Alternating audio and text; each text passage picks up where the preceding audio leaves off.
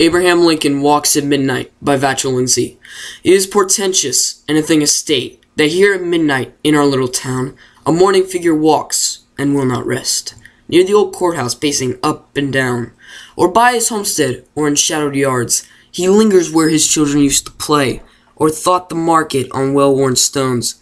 He stalks until the dawn stars burn away. A bronze lank man, his suit of ancient black, a famous high-top hat and plain-worn shawl, make him the quaint great figure that men love, the prairie lawyer, master of us all. He cannot sleep upon his hillside now. He is among us, as in time before.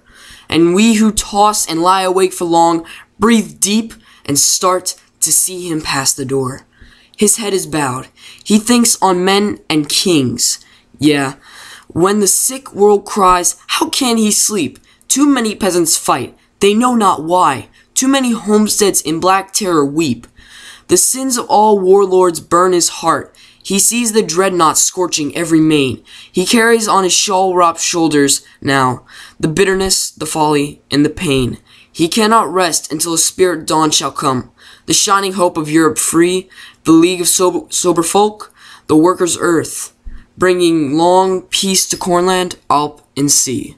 It breaks his heart that kings must murder still, that all his hours of travail here for men seem yet in vain.